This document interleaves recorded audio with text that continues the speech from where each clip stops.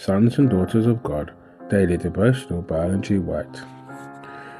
He teaches us his yoke is easy, his burdens light. March 3rd.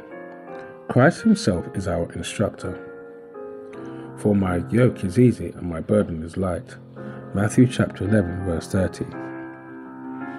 We are to bear the yoke of Christ, that we may be placed in complete union with him. Take my yoke upon you, he says.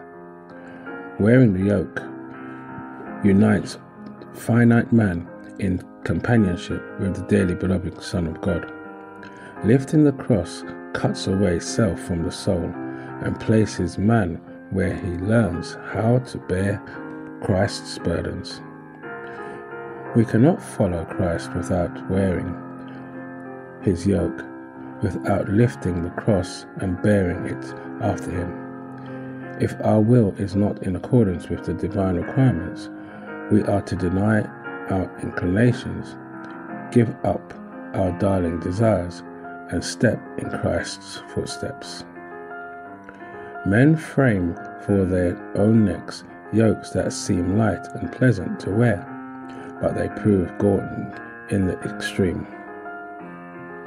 Christ sees this, and he says, "Take my yoke upon you." The yoke you would place upon your own neck, thinking it is a precise fit, will not fit at all. Take my yoke upon you and learn of me the lessons essential for you to learn. For I am meek and lowly in heart, and ye shall find rest unto your souls. My yoke is easy and my burden is light.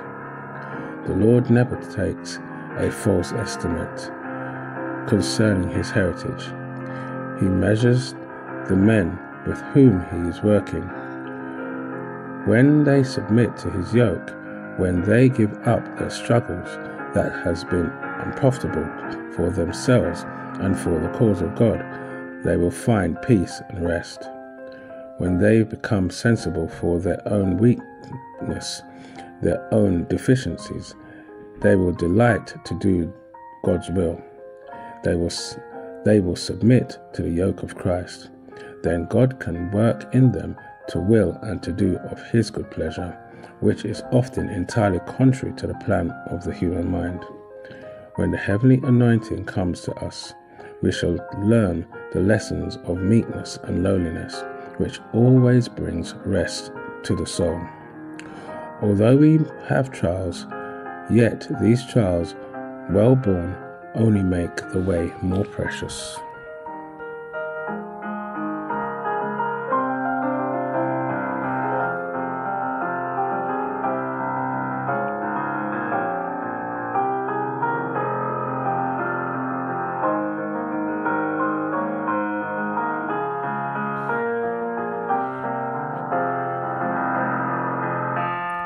This is your daily devotion. We thank you for listening. We hope you can join us again tomorrow. Please also check the YouTube comments for further study notes.